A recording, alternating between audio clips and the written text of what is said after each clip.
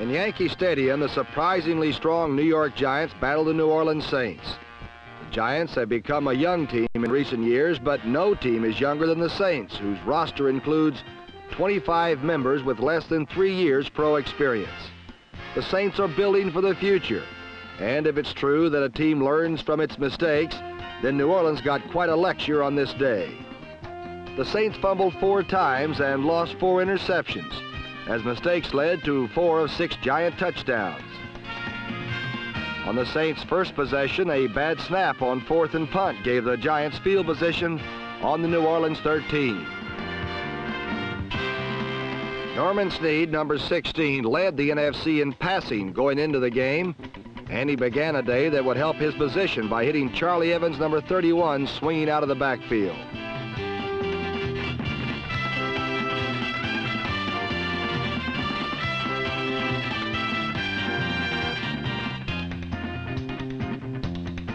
On the Saints' second possession, an interception on their own 37 led to a field goal.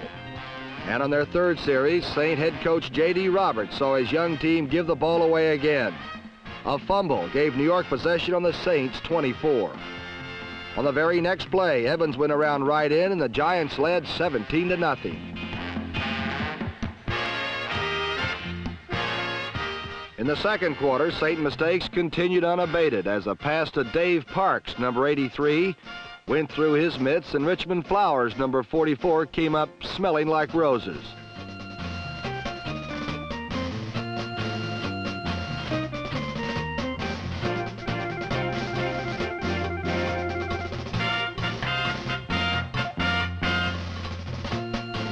This turnover led to Evans' third score of the first half, this time on an 8-yard run.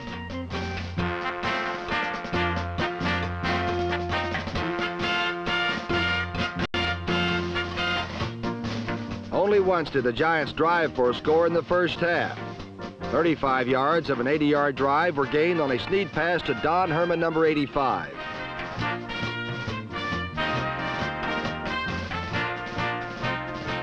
Herman's catch and carry led to a short Ron Johnson TD run and a 31-0 Giant lead. In the second half, after still another Saint turnover, Herman got a touchdown of his own.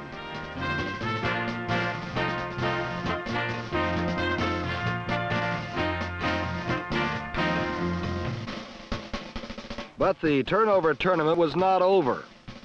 On the Saints' first possession of the second half, an Archie Manning pass was swiped by number 41, Willie Williams.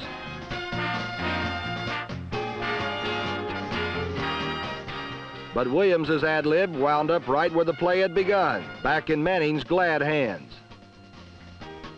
But the play had given the Saints poor field position, and after a punt, Snead threw his third touchdown pass of the day, a 15-yarder to Bob Grimm, number 27.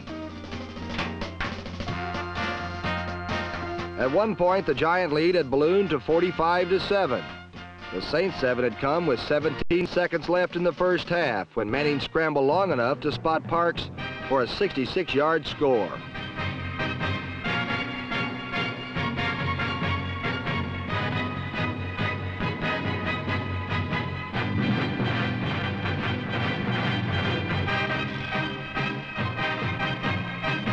The Saints were never really a threat in the game, but they gained some measure of respect with 2 fourth-quarter scores.